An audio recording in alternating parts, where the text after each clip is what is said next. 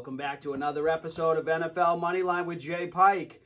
Last week we went 0-4 in our playoff predictions, and that put NFL Moneyline on life support. And to make matters worse, my wife's getting ready to pull the plug. But luckily, I explained to her that it's only a gambling problem if you keep losing. And that's not going to happen with 3 games left.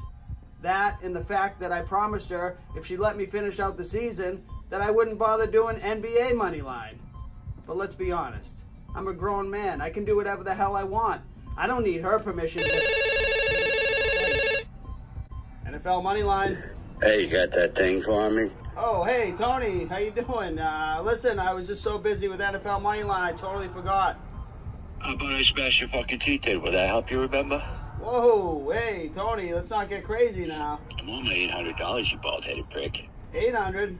I thought I was only down 600. Now you got me confused. How about I smash your head through a window, then you'll be unconfused. Wow, there's certainly no need for that, Tony. Come on. You think it'd be all right if I just give you $100 a week for a few weeks till I get back on my feet? If you don't have my money, I'll crack your head fucking wide open in front of everyone on Moneyline. And just about the time I'm coming out of jail, hopefully you'll be coming out of your coma. Guess what? I'll split your head fucking wide open again. All right, Jay, I had enough of this. You put my money to sleep, I'll put your fucking brain to sleep. I don't know who the hell that guy thought he was talking to me like that. 13 more seconds and I would have gave him the old Buffalo Mafia smackdown. You know what I'm talking about? This is NFL Moneyline. I don't put up... NFL Moneyline. Yeah, I lost everything last week, goddammit. You guaranteed Green Bay, you son of a bitch. Listen, no one is more upset about Green Bay than I am. I lost $800. $800? Are you fucking kidding me? I lost my kid's college tuition and my 401k. I'm sorry to hear that, but did you read the disclaimer at the end of all the videos that say gamble at your own risk? Read? What are you talking about? I can't fucking read. Wow. I never even thought about that. How about I give you the Super Bowl winner right now? What do you mean? You can really do that? Of course.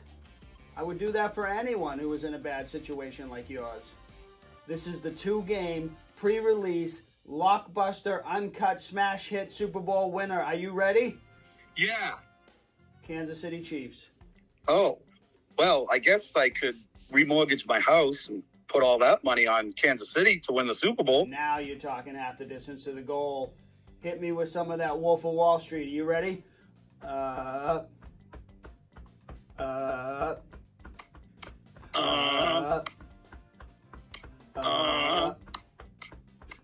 win that money. Gonna bet that money. Whoa!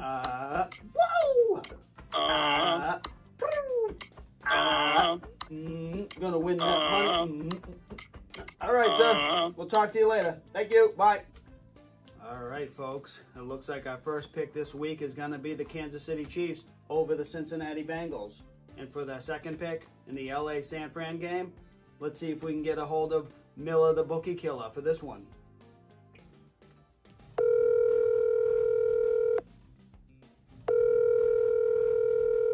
Hello? Miller the Bookie Killer, it's Jay Pike with NFL Moneyline. What's going on over there? You bringing a lot of heat around us.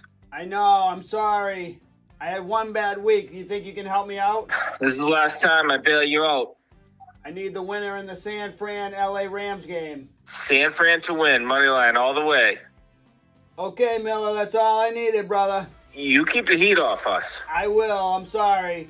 And I'll talk to you later. All right, Pike. Okay, bye. Bye.